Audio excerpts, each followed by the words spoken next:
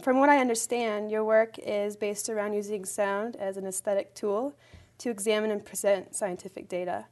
So can you talk about why sound is so important to your work and how you are using sound in your projects?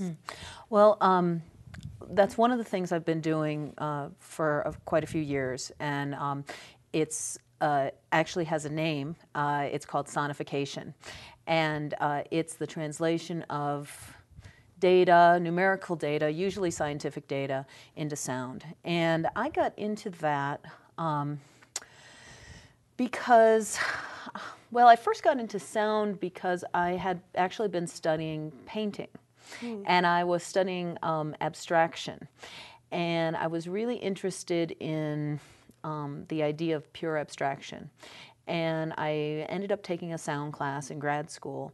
And I really felt that sound was something that was completely abstract. It was something, at least I felt, was not based on something in the physical world. You know, when you talk about painting, abstract painting, usually people will talk about, well, this painting had originally an image or a landscape or something, and then that was abstracted.